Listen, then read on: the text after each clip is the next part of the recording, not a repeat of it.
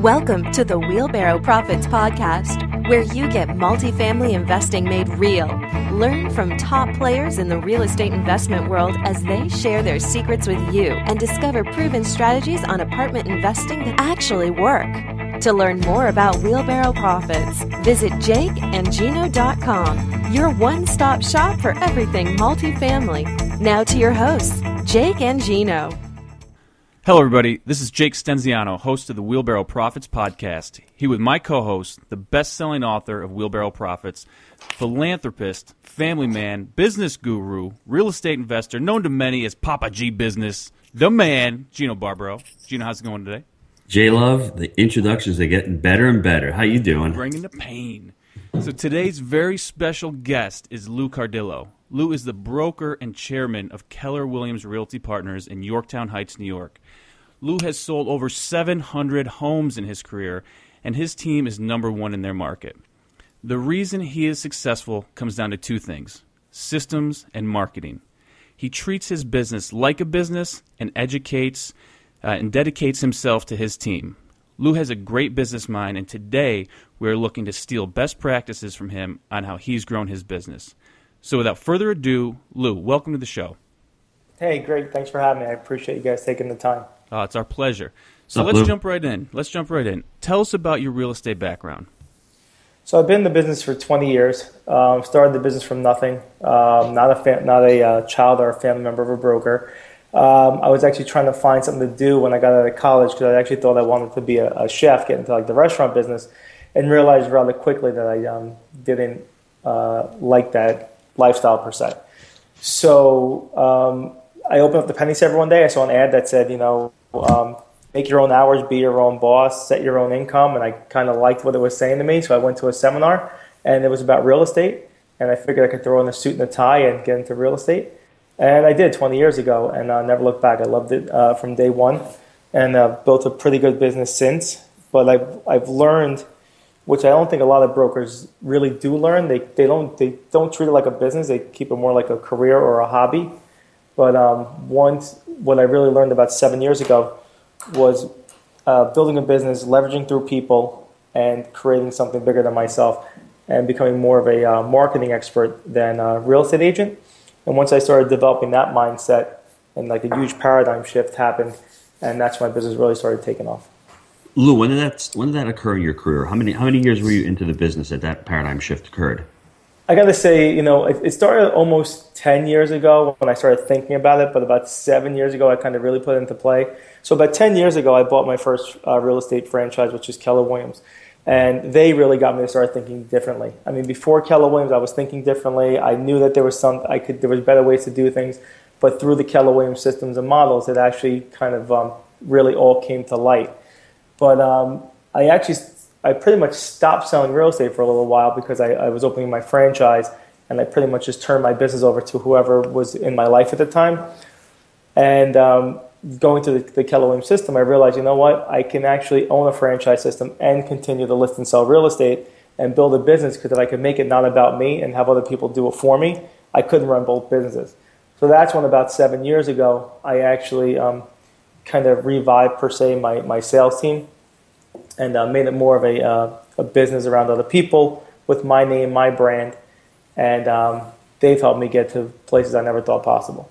And you know what's cool about that story to me? 7 years ago is when the economy was crapping out, basically. Oh, yeah. And what you did was you didn't make your exterior an excuse. Whatever was happening in the exterior, you did not make that an excuse to say, I'm not going to own real estate, I can't grow my business. You did the opposite. When everyone's contracting, you're growing, and you're just kicking ass, as I would say, because that 7 years ago, we're in the same market, me and you. There was nothing going on here. Everyone was downsizing, and you took the bull by the horns, and you ran with it. I'm really impressed with that. I didn't know it was that time period.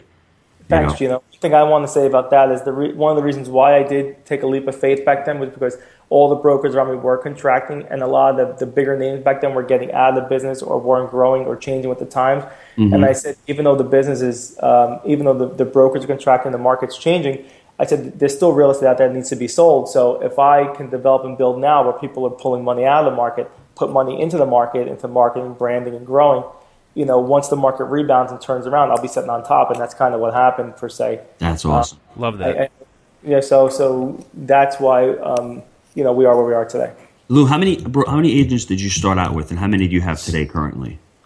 Back in 2006, I started with 4 agents, and we've had up in excess of almost 200 agents at one point. But every now and then we clean people out and send them to other businesses, I guess, or to the world. But right now we currently have 128 agents, and our goal for 2016, by the end of 2016, is to be back up to 200 agents. But it all sounds good. People say, "Oh, I got 200 agents on my roster." We want to have productive agents, because unless they're closing real estate, we don't really want them with the company. So we want to have really 200 agents actually producing income for themselves, their families, and for us. That's awesome. That's a huge growth. What changes have you seen in your field in these last 10 years that you started out back in 06, 07 till now? I got to say, one of the biggest things is the internet. I mean, just how the internet is making the business much easier for us in a way of terms of leverage. I'm not saying the world is easier, but you could leverage so much through other people, through internet sources, through the web, through virtual assistants who don't even live in this country, through market people who do my marketing. So my team right now, I have people who are doing marketing for me that are overseas. I have people who do marketing for me in Austin, Texas. I have most of my team is outsourced. The people that are in-house is my one full-time admin, and the people that actually list and sell real estate for me. But everything else is pretty much outsourced. So I realized when the world was going more internet-based and people could, like we're doing a Skype call right now. Like I don't know could you do this 10 years ago? I'm not sure. Or was it the way it is today? I couldn't do it 2 months ago. I don't know. So we do a lot of Google Hangouts. We do a lot of Skype calls with our team and stuff. But that changed a lot. Print media, changed to digital media a lot. And in my market, most of the brokers have not changed at the time. So that's what makes me more successful in my market, because some of the brokers and agents still don't get it. But we leverage money and resources through the internet, and we do see that we can actually track the return on our investment easier by seeing where people are going, how they're clicking, how they're looking, what are they searching for, what price range are they searching in. So all the analytical data that we're bringing back from everything we're investing creates a very clean snapshot for us on what's going on in the market, in our micro market here, which is northern Westchester and Putnam County. And my main market is actually Mayapack, New York. So you brought up a great point about virtual assistants. How do you look for virtual assistants? Why don't you tell our audience how they can go about and find virtual assistants? So I've used a few different companies over the years. I've used from a website called Fiverr.com, Fiverr.com, where basically the name speaks for itself. You can pay $5 to do one-off projects with people. If you like what they're doing on one-off, you can actually hire them for more of a full-time. I found, though, through the quality of what I was getting, I was doing a lot of stuff I was getting was not quality work, so I kind of don't use them unless it's something that I don't really need to be high quality. But one company I use right now, they just changed their name. It used to be it's called Upwork, Upwork.com. Yep. Which is mostly for real estate agents, I believe. But they are a virtual assistant company that provides us services from checklists to calling. They call into our neighborhoods. That's one thing I leverage too a lot now. I used to do a lot of cold calling myself, but I actually leverage that through what we call an ISA, an inside sales agent. And they're actually making a lot of calls to our neighborhood, so I've actually leveraged out that piece of my business, and they work the leads until they become something that's fruitful that we want to work with, and then we go out and do the presentation, or we take over from there. But I started that with Upwork.com. That's awesome. Cool. Yeah. So, and one other thing is most agents do try to do everything themselves. They work with buyers themselves. They work with sellers themselves. They try to do all the admin work themselves. There's only so much you can do, and I know that what I'm really good at is negotiating, marketing, and overseeing and running a business. And if I just stick to those 3 things and delegate everything else out, yes, it costs money. I'm not saying it doesn't, but you have to make an investment to grow. And I really honestly touch my real estate sales business right now less than 20 hours a week, and I make more money now than I did 10 years ago doing 80 hours a week. We actually call that the I'm a mentality. I'm gonna do this. I'm gonna do that. I'm gonna do everything myself. That's how we started out. But you got to scale. And honestly, when I first did it, I was scared as hell. Yep. I said nobody could do this the same way I could. No one could do this the same way I could. But I realized, because I was being coached at the time, they said, listen, you got to let people leverage. You got to leverage what you don't like doing through other people, and you got to let them fail, and then you got to be able to put systems and checklists in place to make them hold to the way that you would do it, to hold to your standards. So every time I saw something that I didn't like, I would just say, okay, great, let me just put a checklist or a system behind that. This is how I want it done. And as soon as they start following suit, they're working as they're an extension of me, and it just leverages the crap out of me, and they're all doing it for me. Well, what's great about that is you're also empowering your employee. When you're giving your employee the checklist and the system that they can follow, I mean, the thing is you have to make the system easy enough for any employee to follow. And once that system is easy followable, as I would say, you empower that employee. The employee feels more responsible. He takes on more, and you have confidence in him. You can get more done, and he can get more done. It's like a win-win situation. I always keep talking to Jake about it. That win-win is awesome. Right, absolutely, 110%. So we're talking about the internet right now. What social media are you currently using right now, like Facebook, LinkedIn? Yeah, I mean, we use pretty much 6 sources. The 2 ones that are actually working for us is Facebook and Twitter. But we use LinkedIn. We use LinkedIn, Pinterest, Google+, Facebook, Twitter, and there's one more we use. 6. Instagram? What is it? You guys using Instagram? Oh, Instagram. That's it. Thank you. That's the other one. So those are the 6 that we use. I honestly don't know much about social media, and I just leverage that out, and it gets done for me. It's working for us. How it's working, I really can't explain or know or tell you. But I actually didn't jump onto the social media bandwagon until about 2 years ago, because I didn't really get it, and that's the one thing that held me back. I said, well, until I understand what's going on, I really don't want to jump into it. But then I realized, what do I have to know? Just let people do it for me, and leverage through them, and then they'll bring me leads back. So I still don't. I mean, I use social media. Don't get me wrong, and I understand it, but not to the highest level possible. Like, I still don't really understand how Twitter works, but it's working for us. I'm with you. I feel your pain. But people think I do. They're like, Yep. "Oh wow, that's a great post you put out there on Twitter." And that thing you said, I'm like, "Oh, okay, sure, yeah, it was awesome." It was great. The one thing about social media, though, if you have the virtual assistant team going, what me and Jake have found is that you have to constantly keep pounding the pavement, keep sending out quality posts. So you have somebody doing that for you. Me and Jake are on the learning curve. We've been doing that for the last few months and struggling with it. But you have to be out there all the time with social media, every day, peppering people, but with quality stuff, not with crap. You have to put quality stuff out. Stuff that they're going to find anywhere else. So the one thing I do with the social media is that before they put posts out there, we put together a timeline, a plan for posts that we're going to do. Holidays and stuff like that always happen, but I get to see what they're going to post. And then I actually get input, and I type stuff up, and I find things. And like yesterday, we did a post on rates went up. We did something on interest rates going up for the first time in almost 10 years. But I do approve 90% of what goes out there. So it does sound like me, So it's not like someone just totally doesn't sound like the way that I would talk and stuff like that. So that piece I do. But what they do with the content, I don't know. It just gets out there. So let me ask you another question real quick. What is your best real estate investing tip or advice for the listeners right now? I guess one of the biggest things is that, OPM, other people's money. Everything I've kind of done up to this point, I've tried to get investors and partners and things that I've done. One, to help them gain more wealth, with me, obviously. But I've always learned that I don't know it all, and everyone kind of knows more than me. It's kind of the attitude I have. So no matter what it is I do, I always want to try to get somebody who can help me grow. So investing wise, I just think it makes sense to try to get other people involved in everything that you do.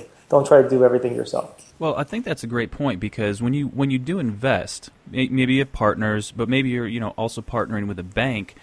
When you invest with that bank is going to your tenants. If you say you're doing multifamily, the tenants are going to be paying that note off every month, right? Absolutely. So you are leveraging the bank's money there. You're leveraging the tenant's money to pay that off, and you are the beneficiary. So I think that's a great point. And one of the things I do also, and the reason why I was saying it that way, like right now we're building some houses, and I have partners on that. Could I build a house myself? Yes. Could I do everything myself? But I bring partners in not just for the capital.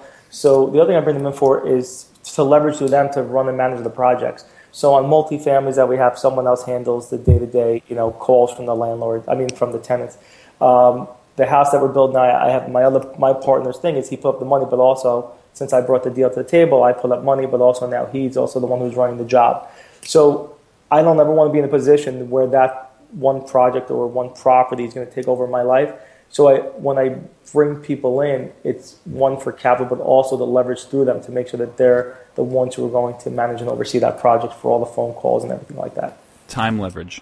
I got it. Time leverage, 110%. Yeah. I've also said about partners, me and Jake, the reason why we work great is, you have a partner, you're held accountable. So when I'm having a rough day, I'll jump on the call with Jake. Hey, I'm having a tough time. He holds me accountable. So, the business is going. We have to, put it in. And when he's having a tough time, he'll give me a call. You have different skill sets. Me and Jake have sort of similar but different skill sets. So you can bring that to the table as a partner. And just, the fact that you guys have different ideas and you can bring them together, mesh them together as one partnership, I think is really positive to have partnerships.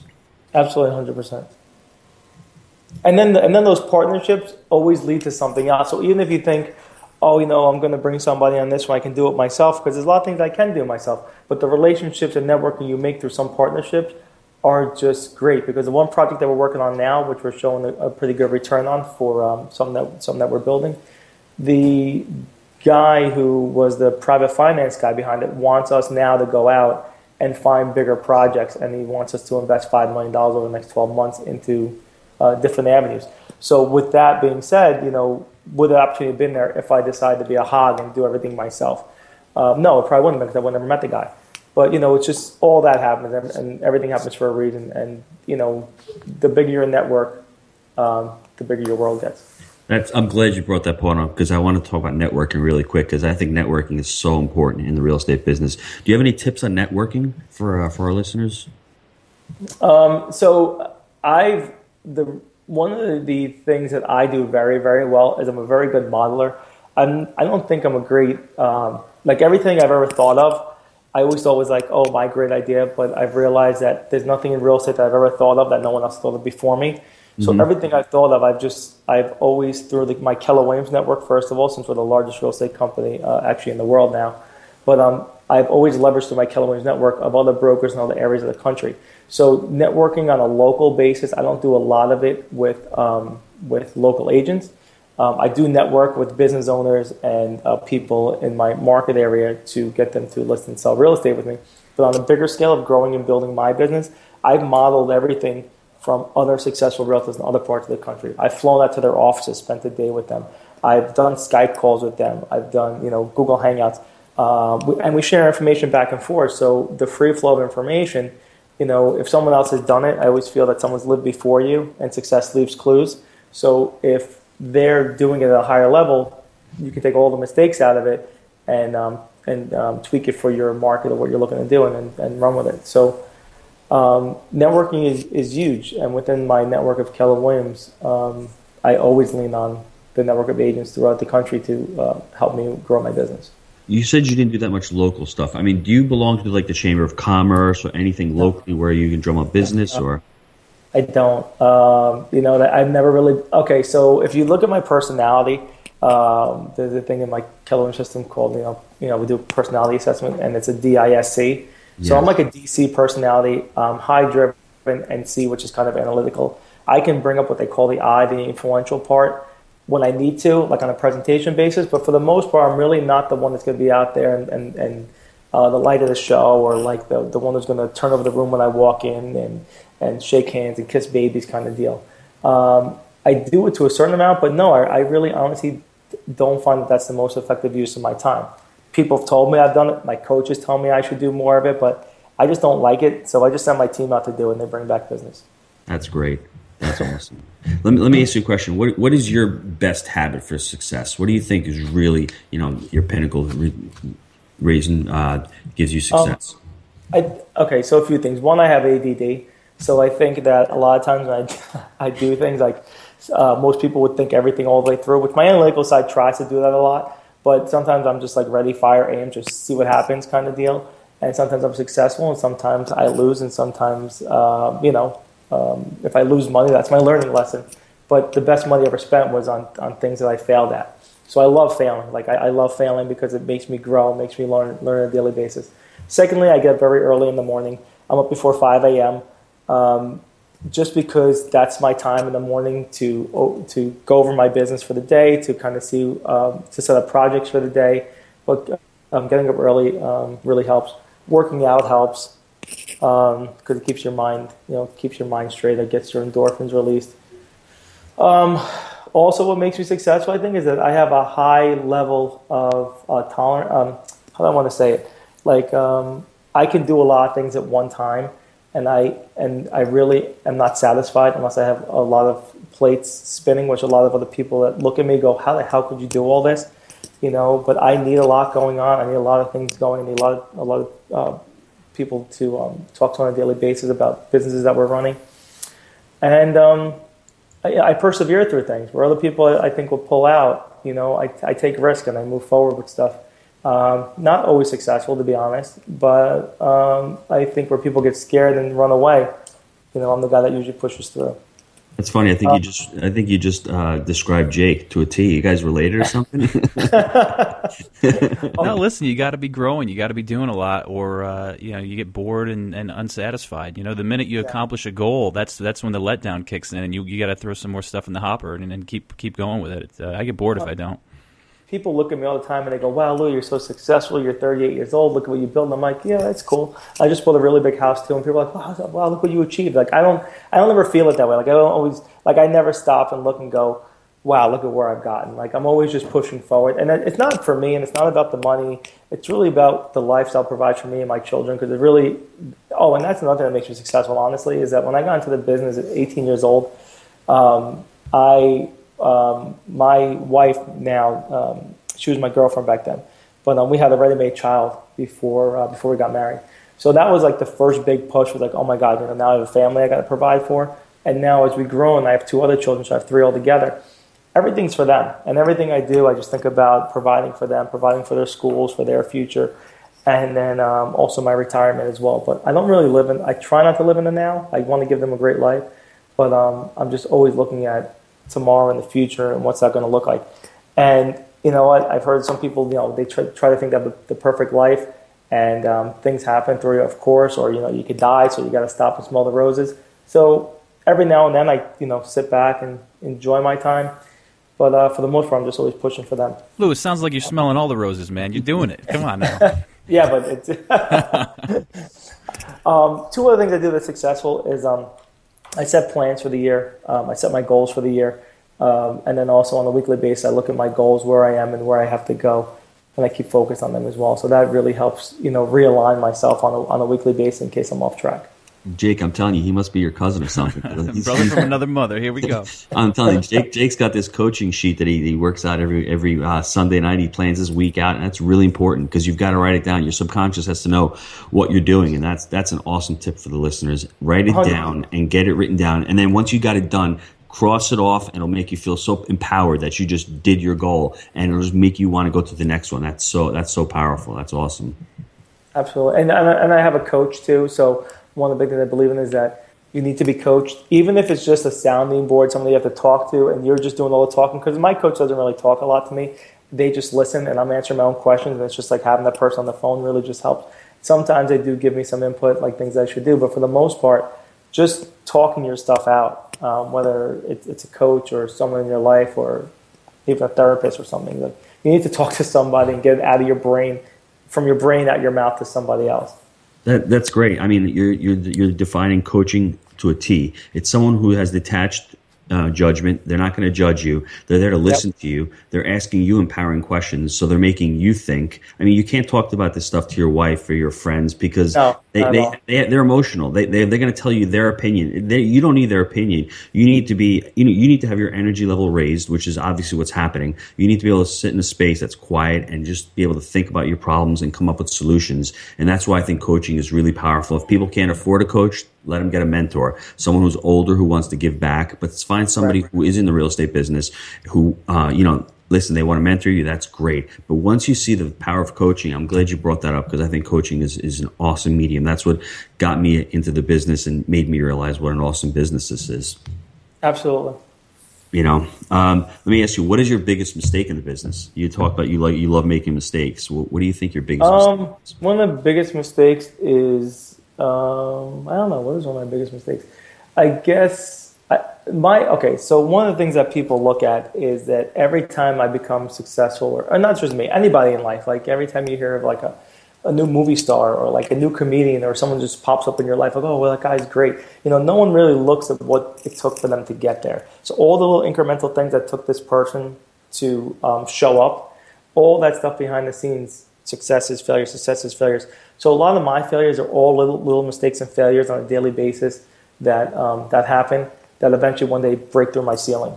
So to give you one mistake, I guess maybe not being leveraged and doing this sooner, or learning how much easier real estate was sooner. I should have done this 20 years ago. Maybe that's my one big mistake. But on a daily basis, I shouldn't say daily, but on a weekly or monthly basis, we make small little mistakes, tweak, and then just, we have breakthroughs in our business and life with my agents, stuff like that. Yeah, you guys got to pivot, right? Yeah, exactly. Yep, pivot. You say the overnight sensation. Everyone calls it the overnight sensation. It's that rock band that overnight they become successful. Yeah, rock band shows up. Like, oh, look how great they are. But, when you hear the story, they were behind the scenes 20 years, working at bars for $15. Yep. They were working out of their van, exactly. They were going in people's basements and garages, exactly. That's what it is. I agree. On another note, what do you read? What do you like to read? What's your favorite book? Any real estate? I do. I wish I could do more reading. It's really hard though. A few years ago I was reading a lot more than I am now, but as my kids have gotten older, now they're all into sports and dance and all that stuff, so it's harder for me because I want to spend time with them. And then when I get home from work at night, I want to spend time with them, or they want to spend time with me. So that 5 a.m. to 7 a.m. slot is a great time for me to absorb and learn and read. I used to try to read a lot of books. Like if I were to talk about books, one would be like The Millionaire Real Estate Agent from Gary Keller. One is The One Thing written by Gary Keller. I like John Maxwell books. I love his leadership books. I have all of them. And all the reading I do is basically leadership, growth, even from magazines, from Fortune to Inc. to Fast Company, anything I get my hand on. But honestly, now I more want quick reads than to sit down and read something from cover to cover. So I invest in like a SoundView, which is like a summary company, to just try to get the nuggets of these books instead of reading everything from cover to cover. Because I really don't have the time to. As my kids get older and as I find more time to do it, then yes, I want to get back to actually reading books cover to cover. But now I just want more quick info, little nuggets I could take with me, grow, learn. And when I drive, I listen to a lot of podcasts and like learning stuff instead of the radio. I don't really watch any TV. They say the average human or American watches like 4 to 5 hours of TV a night. I don't. I'm always working, doing something. But I just always try to put knowledge in my head no matter what it is.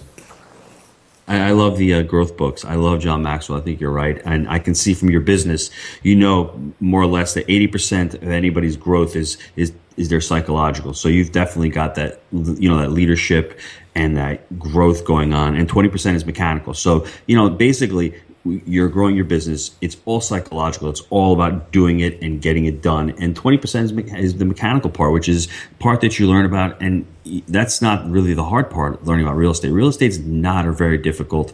I don't think it's a very difficult, business to learn. Once you've been doing it for a couple of years, you can learn it. It's just getting over that hump and saying, I can do it. I know people in this, not in my market, but I know people in this business in other areas of the country. Like there's one gentleman in our company who's in Seattle, Washington. He was in the business. He's in the business now for less than 60 years. He was a UPS driver, I believe, or something like that beforehand. But he was really good with the internet and learned at a quick level, like how much make in real estate.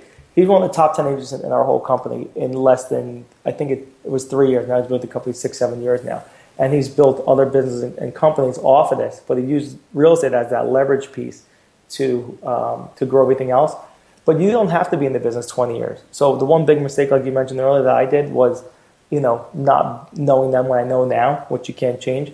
But, I see kids get into the business now a lot younger than me. And I'm only 38. They're in their like 20s. and they're doing more business in 2 or 3 years than I've done in my whole career, or what other brokers have done in their career. So it's really cool to see how people who get it treat this like a business and just run with it.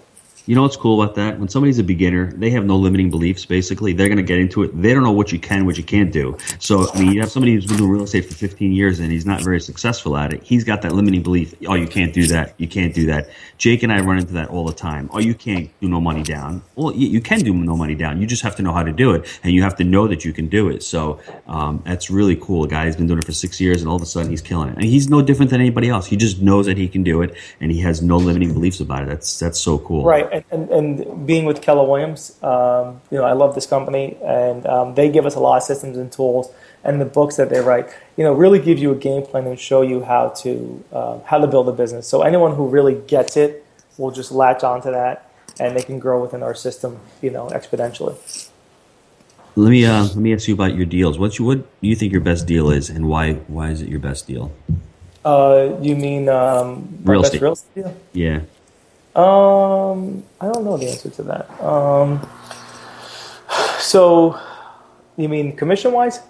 Yeah, I guess commission-wise. Commission, investment, even starting your business. So right now, what we're doing.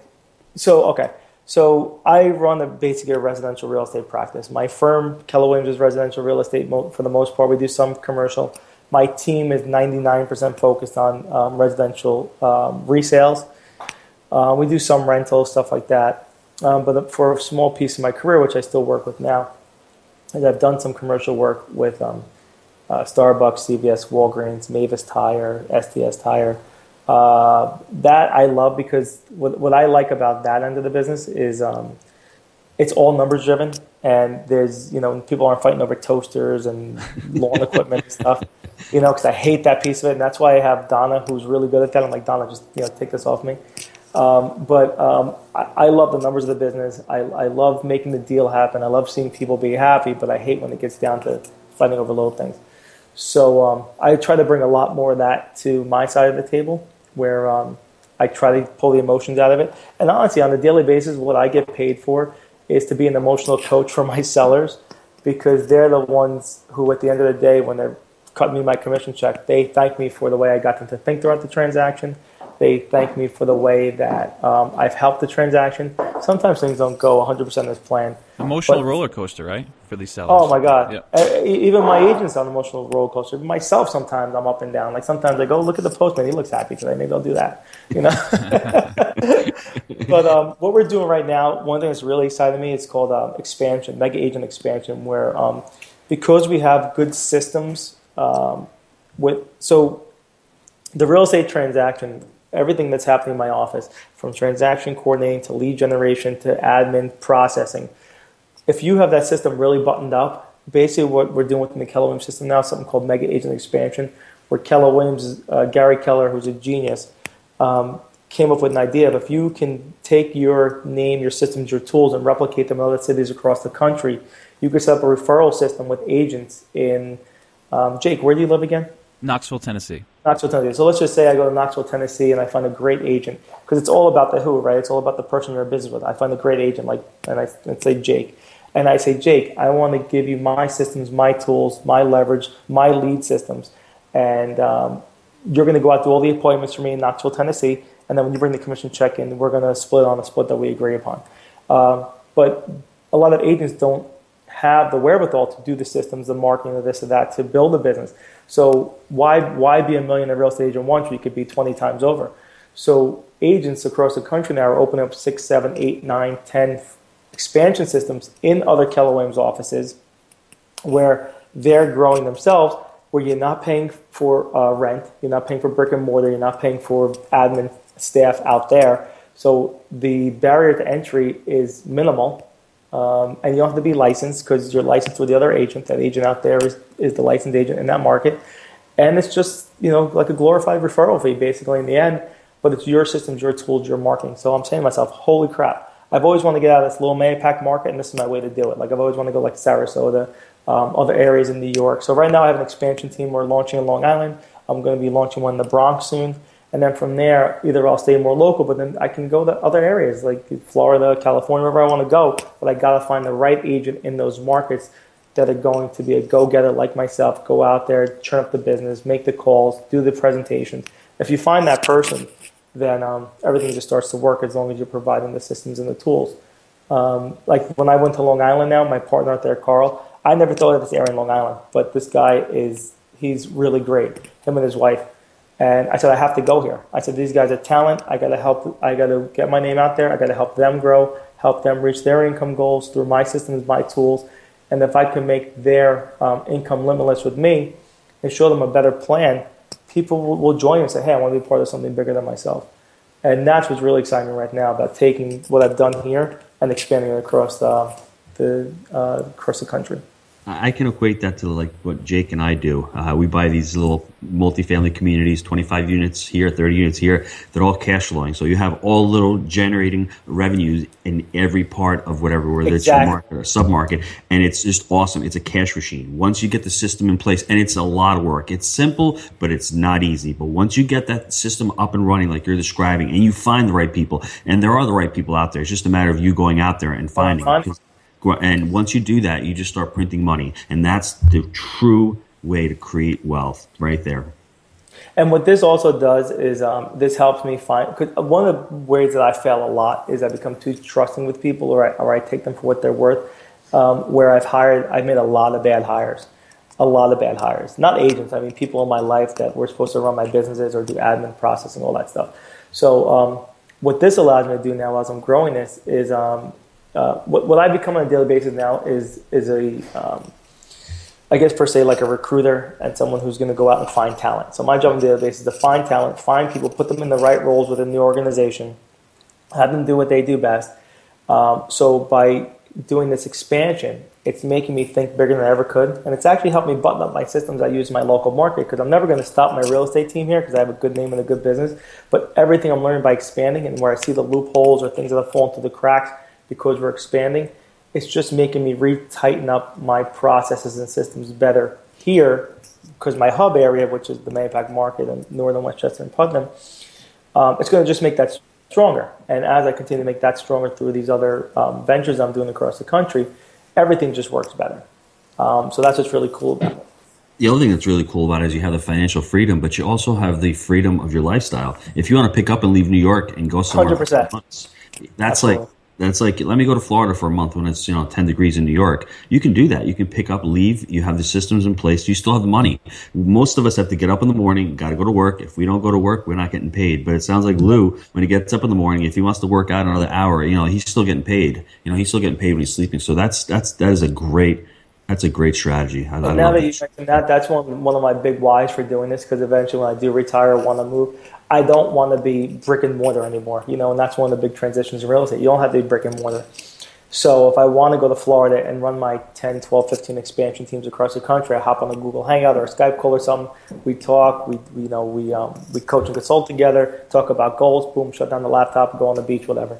But I don't have to be brick and mortar. I don't have to be there anymore. Yes, my Keller Williams franchise is brick and mortar. Yes, my sales team here is brick and mortar. But outside of those two businesses, which other people are actually running for me, everything else I do, it could be all done through the internet. I want to bring up one thing that Lou just touched on, and that was the bad hires, because we've all been there, right? We've hired somebody and it worked out. And I want to pick your brain on this, because our new mantra is we hire on attitude and ethics, and we can teach you the rest. What do you think about that? I absolutely agree with that, because you can't give somebody a good attitude. I mean, and you can't give them ethics. So if they can bring that to the table and you can teach them the rest, I do agree that's 110% way to look at it. But people do have certain skill sets that they're comfortable working in, and there are things that they're not comfortable with. You got to find out two things. One, what's their comfort zone to working? Find out what they do best. Leverage them to the highest that possible. But what are their goals and aspirations in life? Like, how big do they see themselves? Where do they want to go? So when I put somebody in a leadership position, like a real true, like a CEO or a team leader in my Keller Williams world, it's got to be somebody who wants something more than just a paycheck. If somebody's coming to the table for a paycheck, they're coming to me for the wrong reasons, and they don't want bigger things out of life.